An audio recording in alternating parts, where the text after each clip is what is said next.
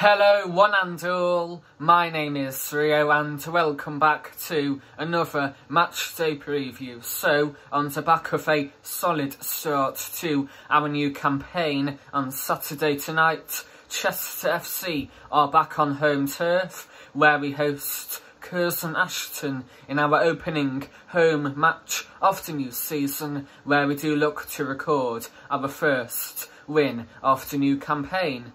So given we fought back from 2-0 down in our curtain raiser over in Yorkshire at Farsley Celtic only a couple of days ago, we got off to a decent start in the end. Therefore it is all the more important we do back that up with 3 points later on tonight. So I really cannot wait for tonight because it will be our first league match at home, played in front of no restrictions since our 3-2 home defeat over Brackley Town back in February of last year. So I thoroughly cannot wait for tonight because hopefully we can look for a crowd of around about 2,000, which I do think would be relatively decent for a Tuesday night, and also it will be our first of 2 home matches this coming week, where in a few more days on Saturday we do entertain Gateshead here at the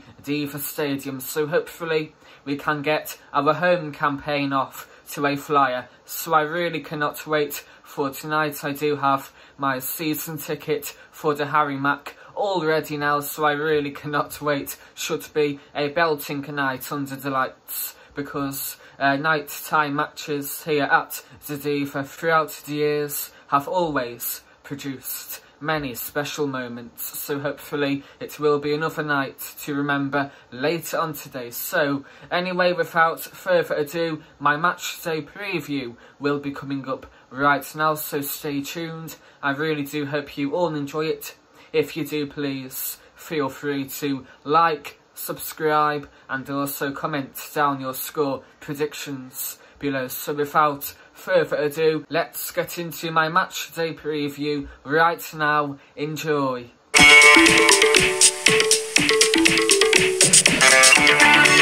The beginning of any season always produces cagey affairs, so it will not be anywhere near plain sailing later on this evening. However, with all due respect to Curzon, it will be one of those fixtures we do look at the beginning of any season where we do have to win. Thus, nothing but 3 points would be deemed as a disappointment. So anyway, our last match was on Saturday, where we drew 2-2 away against Farsley Celtic in what was your obligatory game of 2 halves.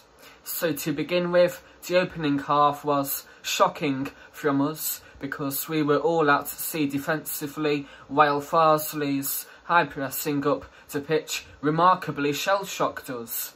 It only took about 5 minutes for Farsley Celtic to break the deadlock because Tyler Walton smashed across the face-off goal and into the far corner to make it 1-0 to the Yorkshire side. On the approach to the half-hour mark, things became even worse for us because Adam Clayton nodded in to make it 2-0 to Farsley Celtic.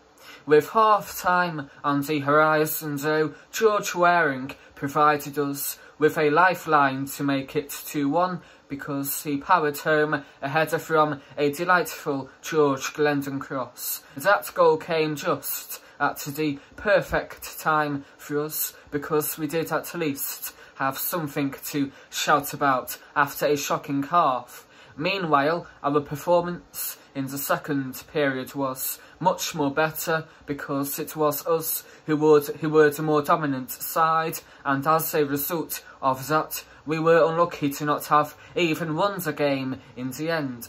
With the final 20 minutes of the match within sight, it was that man again, George Waring, who nodded in a lovely cushioned header to make it 2-2 for us. Although we equalised with a chunk of time left, we couldn't find that winner, but regardless of that, a draw is still a rather decent result after a horrific opening 45.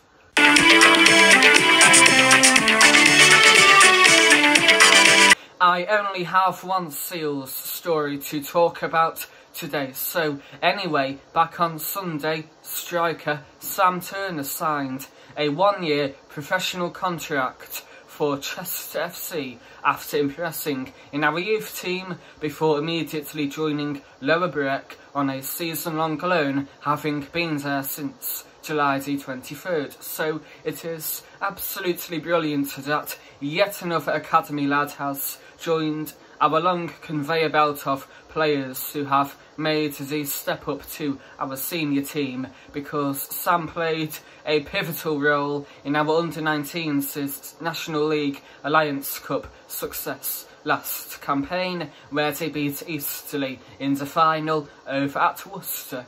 Therefore, let's hope that experience will put him in a really good position to fight for a senior team place in many years to come. Also, Lower Breck do ply their trade in the North West Counties Football League Premier Division, so let's hope Turner will receive plenty of game time this campaign, because I do look forward to watching Sam Turner develop and also progress with us. So anyway, I would like to wish Sam all the very best, and hopefully he will have a really successful campaign at Lower Breck, and also hopefully he will be back here in a year's time with a lot of positives on his CV.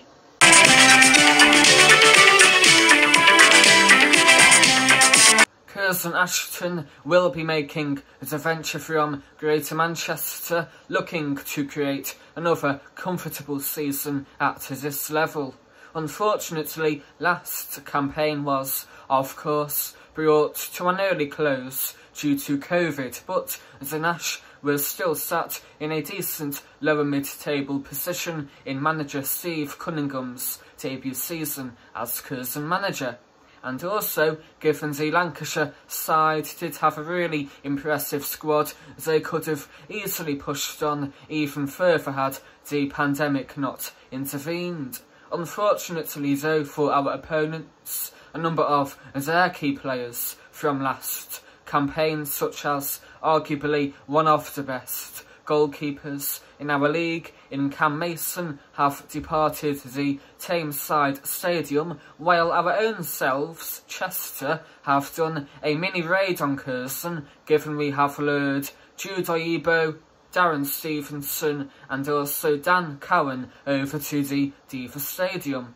Therefore, I do think it will be a more challenging season for our opponents this time out. However, the arrival of former Liverpool player Jack Dunn will certainly give them a big boost, as will Adam Thomas, who has already won our division with Stockport County a few years ago. Furthermore, not one, not two, but three, yes, three really familiar former Seals will be making a return to the Diva later on tonight in Craig Marn, Matty Waters and also Craig Hobson. Therefore, I really do hope we do give them a warm welcome home. However, regardless of that, I still hope they are all on the losing side come 9:30 tonight. Anyway, to begin with, firstly, right winger Craig Marn signed for us from Vauxhall Motors back in May 2013, where he had an absolutely superb tenure here, given to this very day he does still hold our record for most appearances since our reformation. In Marnie's first campaign here, he did join AFC Fylde on a brief loan in October 2013 before returning to us in November 2013, while he had another loan spell out at Ashton United in December 2019 before returning to the Diva in January of last year. Sadly though, all good things do have to come to an end. Therefore, Craig's next move was on a permanent basis, where he joined Altrincham later on in January of last year before moving to Curzon Ashton last August, which is where he has been at ever since. Meanwhile, left back Matty graduated from our youth academy to our first team back in July 2016, where he was another really good servant for ourselves, having waited a while to be a regular fixture in our side. In September 2018, Matty joined City of Liverpool on a month-long loan before returning to us in October 2018, while sadly last August he did depart us on a permanent basis before joining Curzon Ashton later on in August, which is where he has been at ever since for roughly a year. Lastly, striker Craig Hobson joined us from Guiseley back in 2014, where even though he was really hit and miss, he is still really well known for not only scoring our equaliser in our unforgettable 2-1 home win against Wrexham, while later on in about 2015, Hobbo also scored our winning goal away at Macclesfield Town in an absolutely remarkable game, because with about 4 minutes to go in the 89th minute, we were 1-0 down. However, we scored twice in injury time in the Cheshire Derby to win 2-1 on an unforgettable day. Meanwhile, Hobbo did depart us to join Altrincham in July 2016, while he did join Curzon Ashton in January of this year, where he has been at ever since. So like I allude to, I do have a lot of time for all three players, because they were superb with me when they were here. However, as much as I do love them, particularly Marnie and also Matty Waters, like I say, I do hope they are on the losing team come about 9:30 tonight.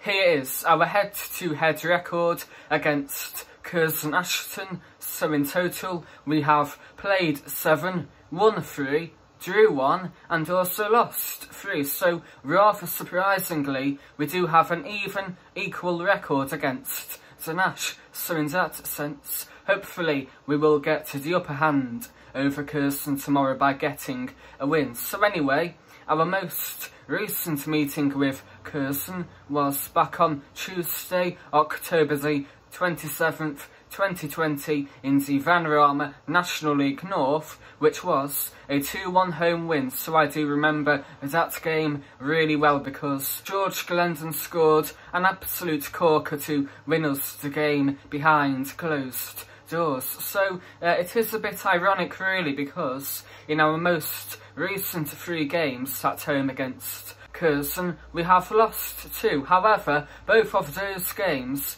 were actually in front of full home crowds. So I do think for both we got over 2,000. So funnily enough, our 2 home defeats against Curzon since reformation have both been in front of decent home crowds. However, our only home win against Curzon was last season, which was played in front of absolutely no one. So hopefully, fingers crossed, that will not be a sign of a bad omen, given tomorrow night it will be played in front of a full crowd again. So hopefully, given we do have a poor home record against Curzon in front of a full home crowd, hopefully we can rectify that tomorrow night. So anyway, here are all 3 goals from our most previous game with Curzon. So here they are right now from a really important win last year. So hopefully we can expect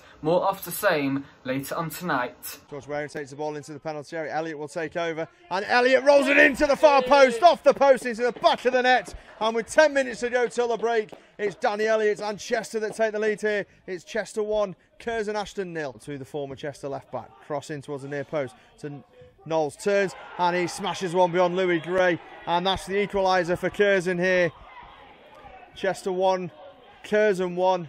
Dom Knowles with a great touch with his back to goal to turn and just fire one low and hard past Louis Gray to get the Nash. The equaliser just switches it to the far side this time.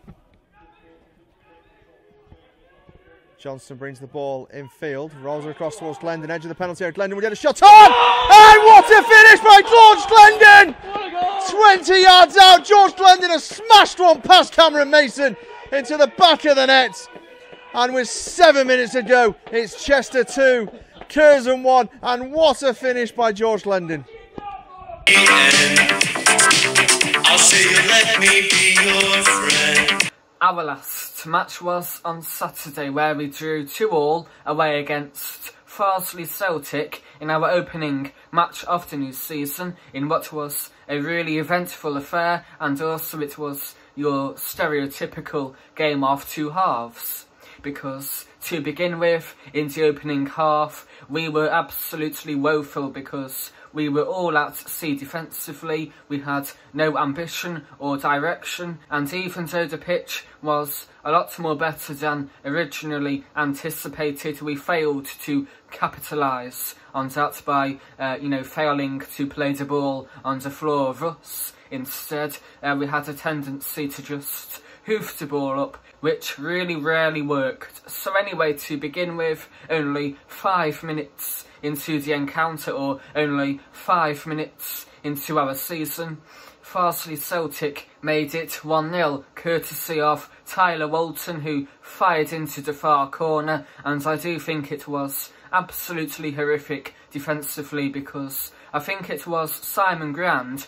He should have stayed with him, because to begin with, in that particular move, Simon Grand was marking him. However, Tyler Walton just ran away from Grandy and he couldn't really keep up with him. So I do think it was Simon Grand's fault for that goal, because he should have stuck with his man. And I did feel a little bit sorry for Louis Gray, because I don't really think he could have done a great deal to prevent that goal, given it was his far post. However, things did eventually get even worse for us, because Farsley Celtic made it 2-0, courtesy of Adam Clayton. So again, another schoolboy goal to concede, an amateur defensive error yet again, because a cross went in towards Adam Clayton. I think it was either James Hardy or Simon Grand again. They just stood there like robots, and all Adam Clayton had to do was simply dink in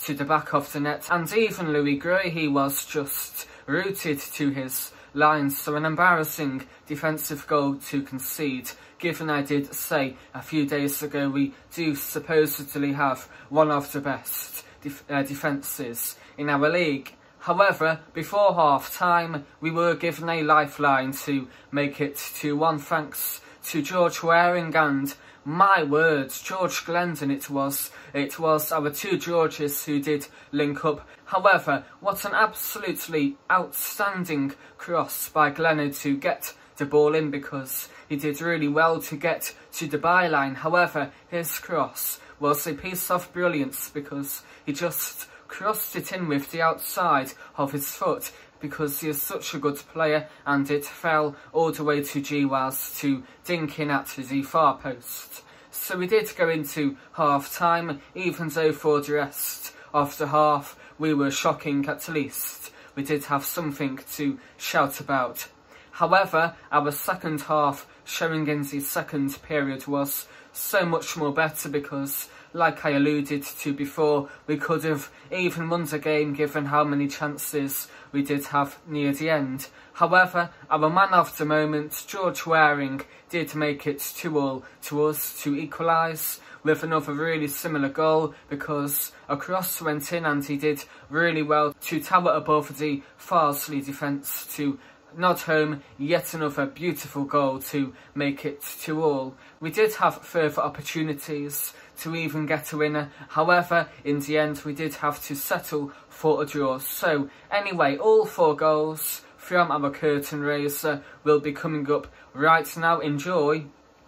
And also, please look out for me because I was having a good old chuckle before when I did watch the highlights yesterday when they did come out, because if you watch really closely behind the goal, I am one of the chaps in a yellow t-shirt, and for both goals I went absolutely nuts because for our first I was, jumping all over the place. And for our equaliser, I ran like halfway behind the goal, then I turned around and there was a bit of a pile on. So yeah, what a really good away day to begin our new season. And here is all of the action right now. Enjoy.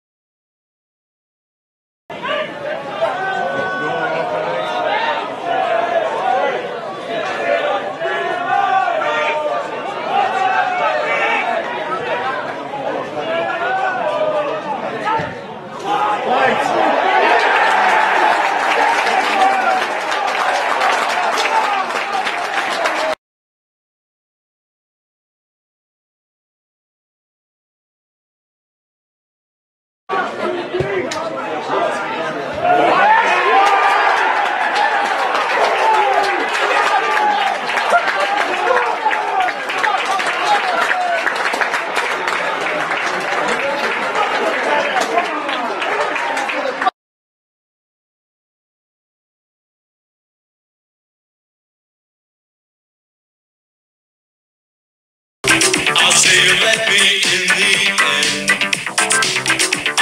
Here is our form guide going into tonight's encounter, which is really average given we have played 5, won only 1, we have drew 2 and also lost 2, which is really average. However, hopefully we can go on an upwards trajectory starting from tonight. So anyway, our first match of our last 5 was an away pre-season friendly at Trafford back on Tuesday, July the 27th, which was, even though it was an absolute cracker of a game, unfortunately we were on the wrong end of a 7-goal thriller given we did get beat 4-3.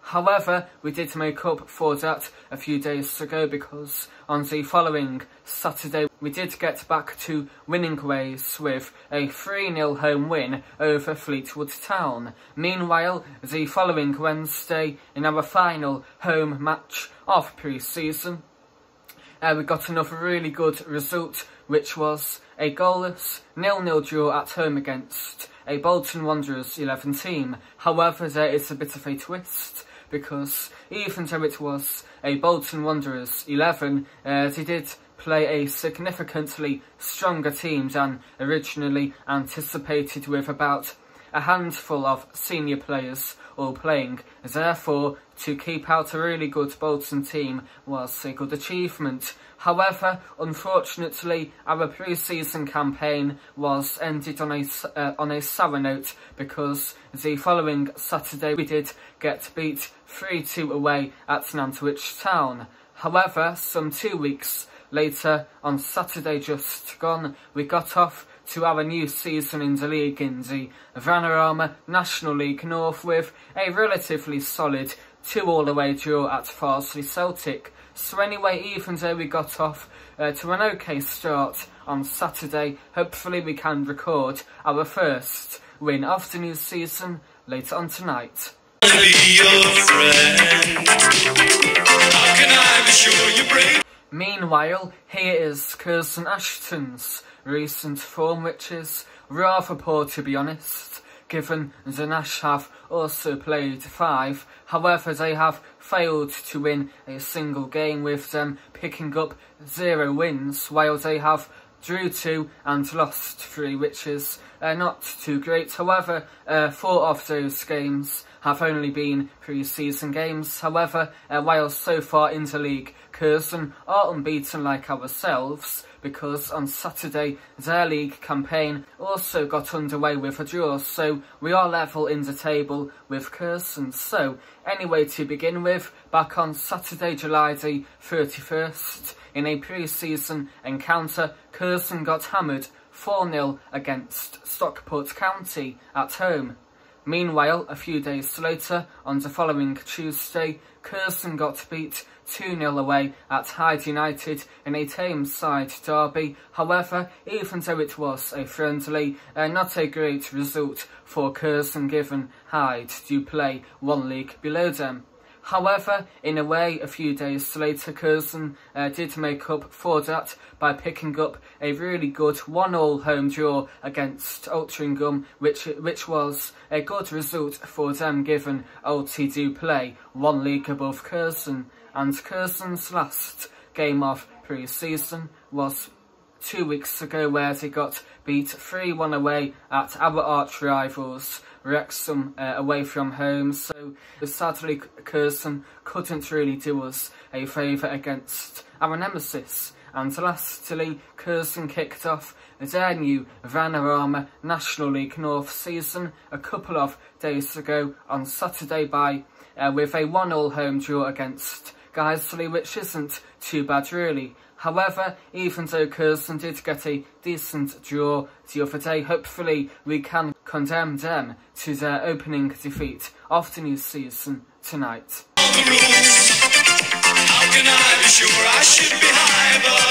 My key Curzon Ashton player to watch out for later on tonight is Craig Hobson, who is a striker and also a familiar face.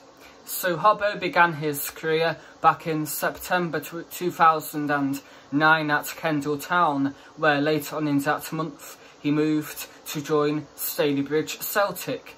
3 years later, Craig moved to Stockport County, where in February of 2013 he joined Lincoln City on loan. He latterly returned to Stockport at the conclusion of his loan at Lincoln, while in July of 2013 Hobbo joined Guiseley on a permanent basis. Meanwhile, in March of 2014, Craig joined the one and only Chester FC from Guiseley on a permanent basis, where I do think he was really average here. However, in big games like Wrexham at home and also Macclesfield Town away, which I did talk about earlier, he did really well. Hobson's time here came to an end 2 years later, where he departed us to join Altrincham, while exactly 1 year later, on July the 1st, 2017, Craig moved over to Wales to join Aberystwyth Town. Meanwhile, a few years later in 2020, so only a year ago, in July of last year, Hobbo joined Clitheroe, while lastly, in January of this year, Craig did move to Curzon Ashton, which is where he has been at ever since. So although I do admire him for, some of the things he did do here, like I say, hopefully our defenders will be able to contain him, while I also do hope, like I alluded to before, Craig will be on the losing team come about 9:30 tonight. I climbed a mountain, reaching for the skies, and all to... My score prediction for tonight is Chester FC 2, Curzon Ashton 0. So for us, I think our 2 scorers will be George Waring and also Jude Oyibo. So I do think George will manage to bag his 3rd goal of the season and also his 3rd goal in only 2 matches, while I do think Jude will be able to bag one against his former club, given we did raid Curzon for Oyibo a few months ago. So I do think it will be a convincing home win tonight, and I do think as a supporter base, I do think we do have to roar our lads on for the entire game to hopefully get us over the line. So although Curzon, they are, you know, quite an established club for our level now, and although there may not be any pushovers, hopefully our quality will be too strong for them to live up with.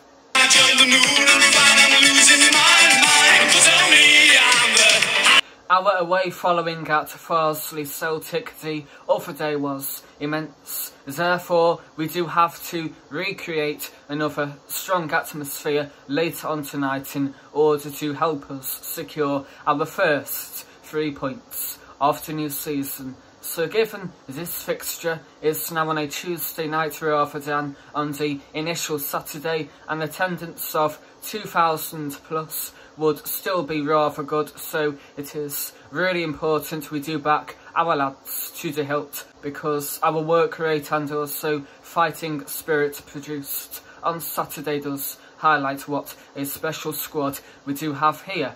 If Anthony Dudley does still continue to miss out again due to COVID, it will obviously be a big blow for us. However, George Waring stepped up to the plate superbly on Saturday, so hopefully he will keep up his great start going, while Josh Askew definitely also has to start at left back too, because he did make a difference when he came on at Farsley, while I would also start Jude Oyibo against his former club too, given he made a lively impact on Saturday.